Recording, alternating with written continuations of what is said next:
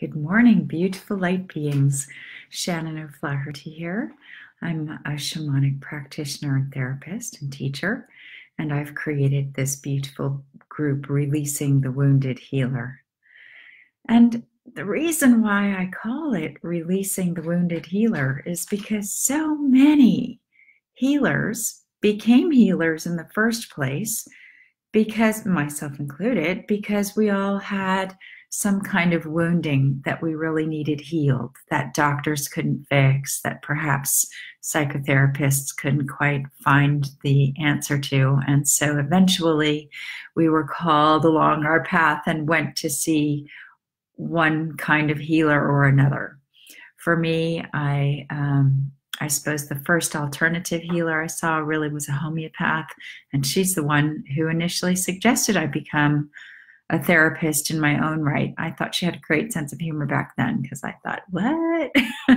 And then I was led to shaman school. But whatever path of healing you're led to, you go through this process of healing your own wounds, and then you kind of think, well, hey, I'm so much better than I used to be. I feel really good. Maybe if I could change, then certainly I must be able to help others to change. So that's how we become the wounded healer.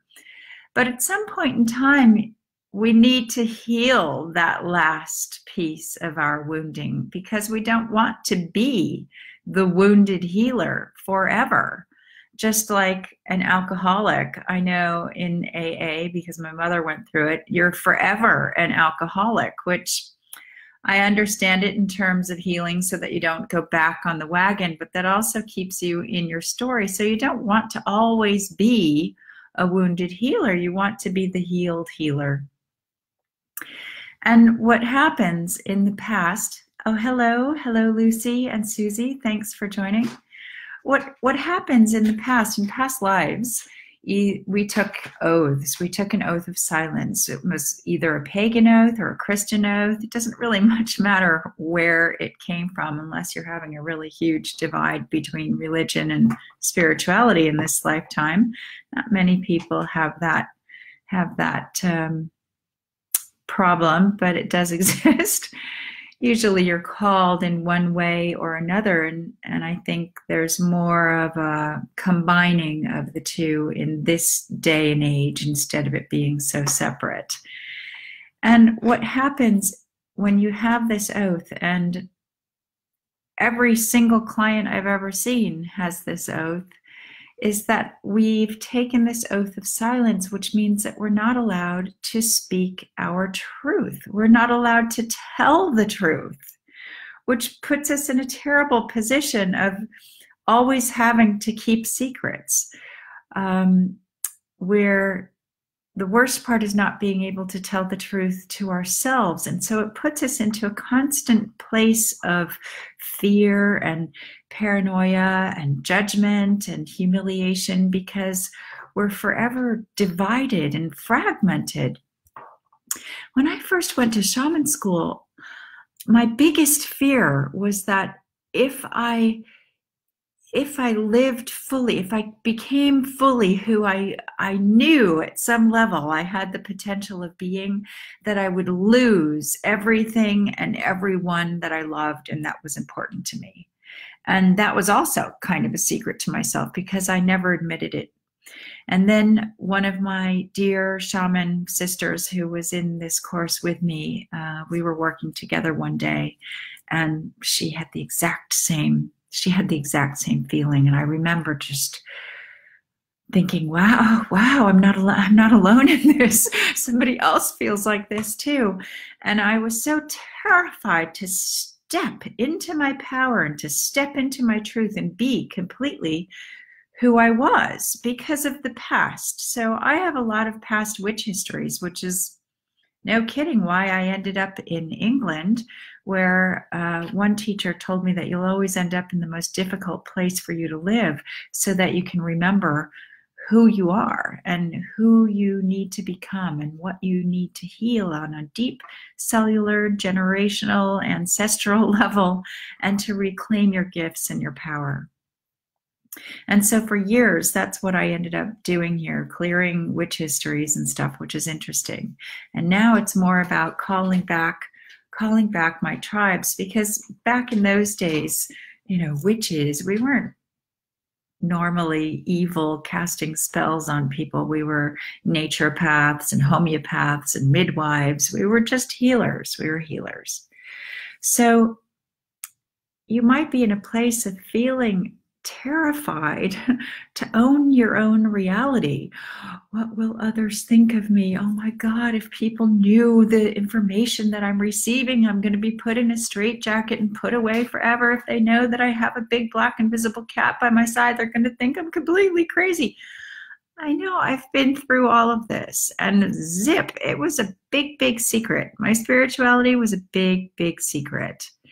And I've only ever been living that sort of half truth, kind of stepping on the path and then stepping away from the path and then back on the path, and forever having this fragmented struggle and never really owning it. Yet the times that I was fully doing the work and really loving it, I was so in flow and everything was working out perfectly. And then I'd get triggered or something would freak me out, and then I'd go into my pattern. And this is how you know if you're still a wounded healer, because you're going to be forever having this internal struggle, or being afraid to speak your truth fully, being afraid to tell people what you do, free from the fear of judgment or humiliation or embarrassment.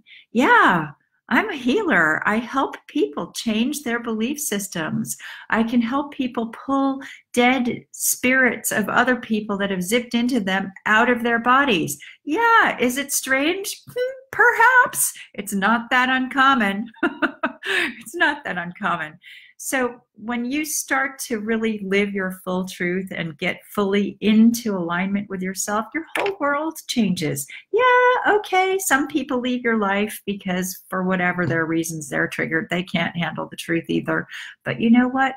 You start to attract the most important people to you ever in your life, the people who are going to love you through thick and thin and not judge you, and be there for you because they understand who you are. They see your light, they see your power, and they hold you in that space.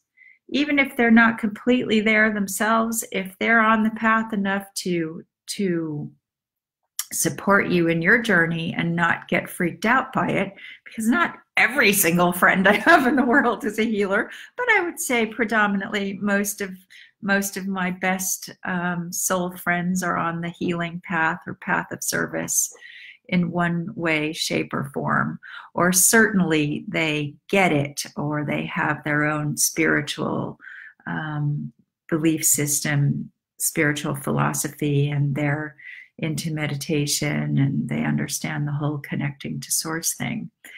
So these subconscious beliefs that we hold keep us veiled from having utmost clarity, and keep us held back and separate from our God, from our source, from being completely in our center and trusting the universe when we really need to. It holds us back from being on a lovely, even keel and being calm, regardless of what is happening all around us. When you start to calm down and see that even when you have no idea what's happening tomorrow, but you're not going to have a big fit about it, you're not going to jump into emotional drama. And believe me, I have been drama queen a lot in my life. I've had temper tantrums. I've had big emotional fits. I've gotten angry. I've done all of it. And there comes a time, and you just keep doing the work. You keep doing the work, and finally you get your missing soul pieces back. They come back. If you have enough soul retrieval, and if you do enough work, eventually it all clicks into place. It's not an easy fix. It's a way of life. Just like diets, they don't work. You have to change your relationship with food. So you need to change your relationship with your spirituality, with your truth, with your oath of silence. In this lifetime, we have to keep all of the secrets from our family, keep all of our family shame. That's another Facebook Live. So there's so much going on. Hi, Emma. Lovely to have you here, and Sandy. So come and work with me, because why hold yourself back from all of the greatest gifts that you've been born with? And when you can finally get out of that wounded healer space into the healed healer space, then you're really flying. Then your wings are spread and you're like, wow, full steam ahead. This is so exciting. I feel so light. I feel so happy all the time. And then when people are judging you or being triggered or throwing all of their stuff at you, which people will still do, you can just be like, oh, okay, well, that's where you are. That feels sad for you, but then you're clear, because you know where your energy ends and where other energies begin. You still feel other people's energies and things, but you don't need to take everything on. You can be very in your center and just notice. It's a very interesting time to just be in a place of observation without being so deeply affected by everything. You still feel it, but it doesn't unravel you.